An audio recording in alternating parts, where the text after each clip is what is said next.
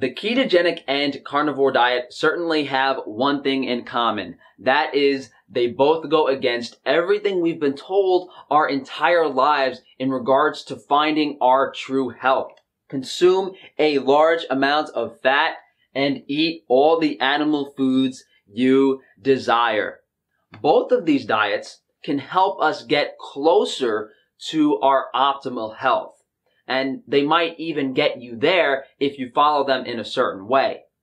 There are not strict enough guidelines in order for us to achieve nutrient density, the vitamin, mineral, elements, and fatty acids that our body requires on either of these diets. So although they can get us close to where we need to be, they're not specific enough to get us to that point. That is what I'm going to go over in this video, the pros and cons of the carnivore and the ketogenic diet, and what you can do to optimize both of them. So the ketogenic diet is specifically a low carbohydrate diet, usually less than 20 grams of carbs. It is important to note here that ketogenic dieters subtract the fiber content from high fiber foods. So if you were eating something like green beans or broccoli, the carbohydrate content isn't pure, so to speak, compared to something like sugar. The protein is specifically moderate and the fat is high.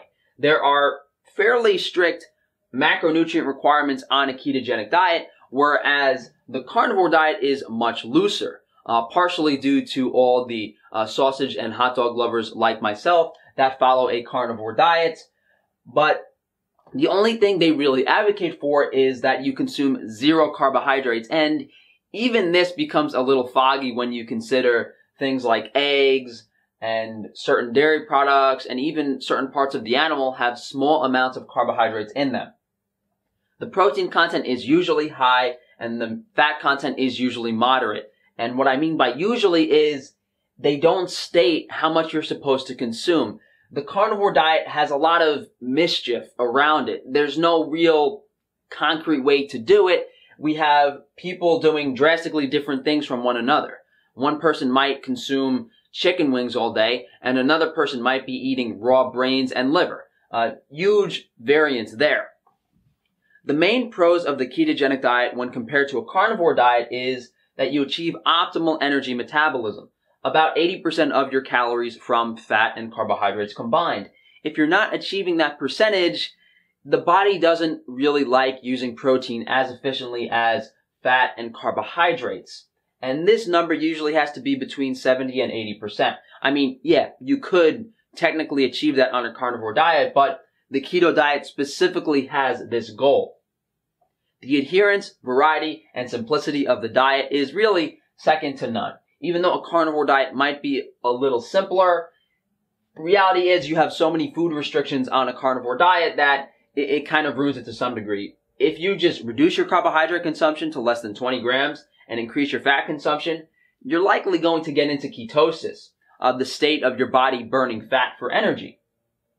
So the adherence to the diet is fairly easy because there are a lot of cheat foods and things that you can enjoy on a ketogenic diet. And with that, there is a lot of variety because you're not eliminating plant foods.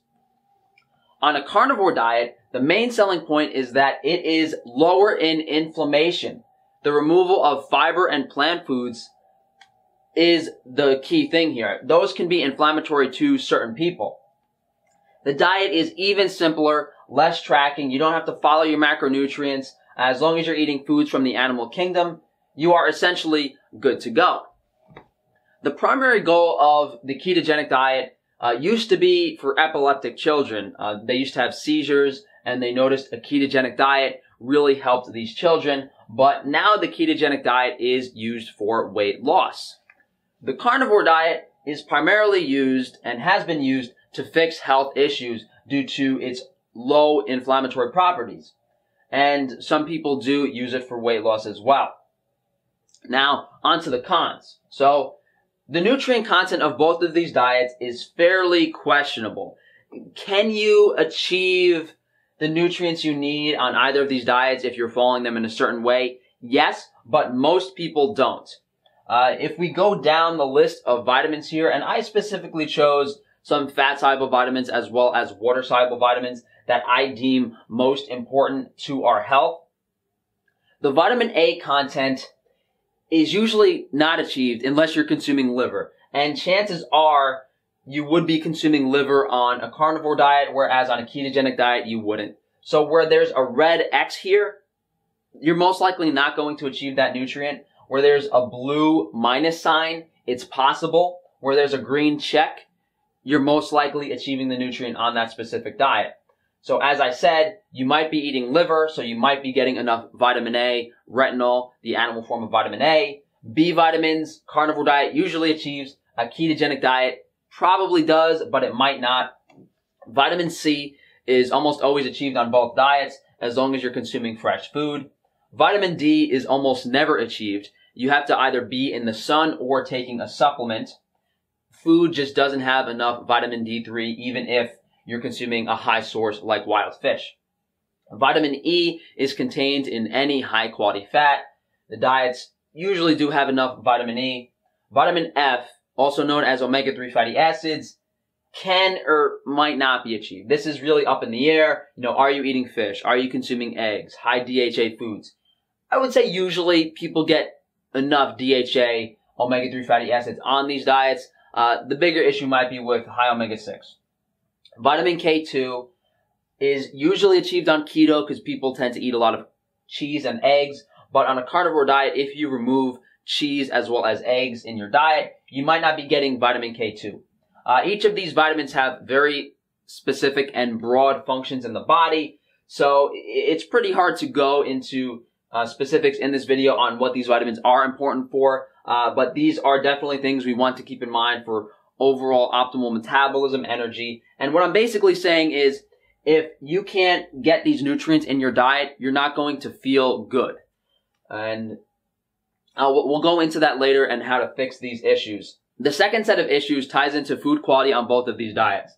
A ketogenic diet can contain inflammatory plant foods, junk foods, really food that you shouldn't be eating, and it can also contain plant fats high in omega-6 fatty acids.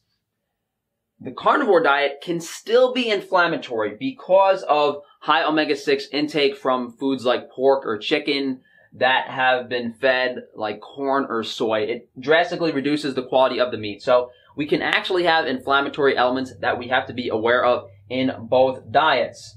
Although usually that is a much larger issue with keto because you can be consuming, 15 or 20 different vegetables that could be causing you gut issues. You could be having all these artificial sweeteners and things like that. The next issue ties into how we perceive the food and how much we eat. Food palatability is, to my understanding, and what I like to portray it as, how the food tastes in regards to how much you can eat. The base food palatability is a raw, unseasoned animal product. Like you just killed a deer in the woods and, you were eating that, essentially. The problem with the keto diet is we can get an artificial food palatability. Foods like bacon, although bacon some people do consume on a carnivore diet. When you add sugar, sweetness, seasoning, artificial things to a food, you overconsume the food. The same thing can happen on a carnivore diet. Things like eggs, cheese, bacon, someone consuming those foods might consume drastically more calories than someone just consuming muscle meat and fat. So how do we fix these issues? We can incorporate nutrient density into both diets. We can definitely do that. For a carnivore diet, we can fix the fat percentage.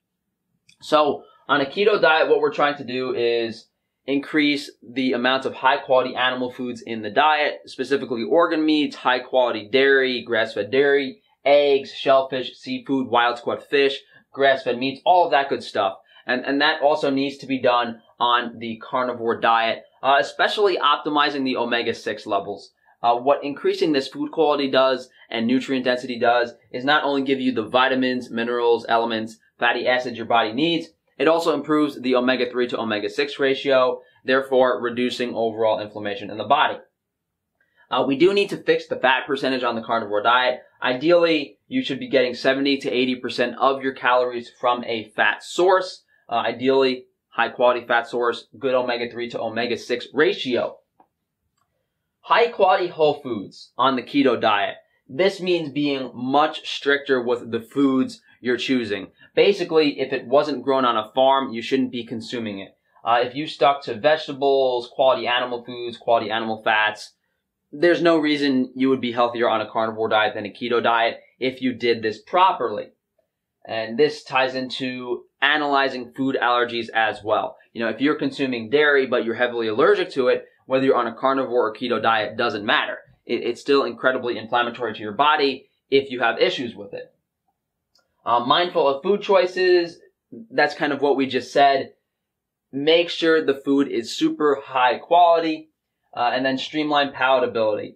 This applies to both diets. So on this diet, as I mentioned, dairy, eggs, and bacon can be an issue. On this diet, there's way too many foods that can be an issue. There's a lot of things like fat bombs and keto desserts and stuff like that. And is that really an issue to consume those foods? I don't think so. I think those foods can be made healthy and consumed moderately.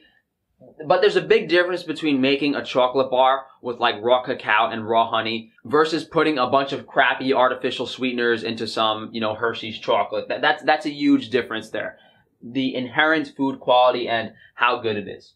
So that's a pretty good general summary. I've really been pushed against in regards to my promotion of quality animal foods for nutrients in specifically the carnivore diet realm, but the ketogenic diet as well. People don't really recognize that if food is high quality, the nutrient content is much higher, and that is what we need to be in optimal health. It's really a combination of things. People don't want to spend money. They're already doing something so unorthodox. They don't really want to go a step further. Basically, they don't understand it. They don't know how important it is.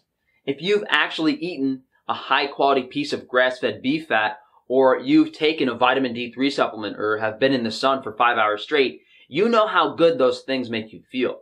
If these people aren't open-minded to trying new things and switch things up in their diet, as we said earlier, you could have someone eating raw brains, raw liver, salmon roe, fish eggs every day, feeling like $1 million, like the Roman statue himself. Or you could have someone eating grain-fed ribeye all day and moping around, Mr. Lethargic, I need my coffee. There's a big variance there in diets, and we have to understand that. And I'm explaining here why people have those issues specifically. I haven't really involved myself too much in the ketogenic community, but the same thing here.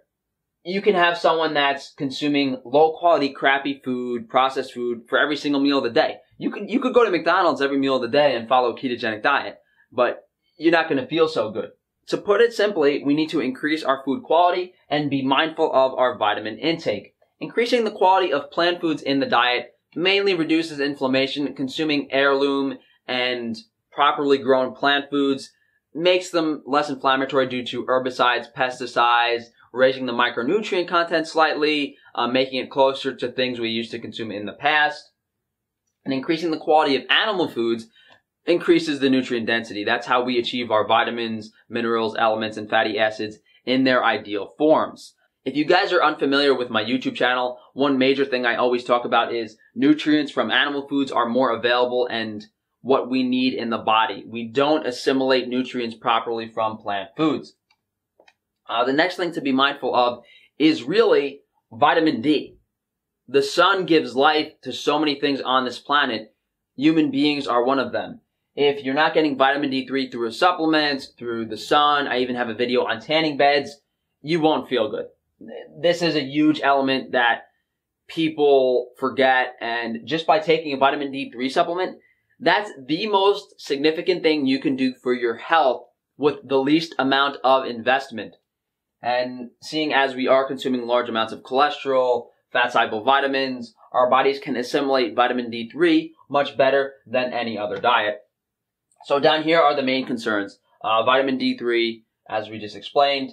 Iodine is also a concern. Most people don't consume enough seafood. You can use an iodine supplement. Seaweed has a very high variance in iodine content, so it's not really a safe bet. Plus, it tends to be polluted.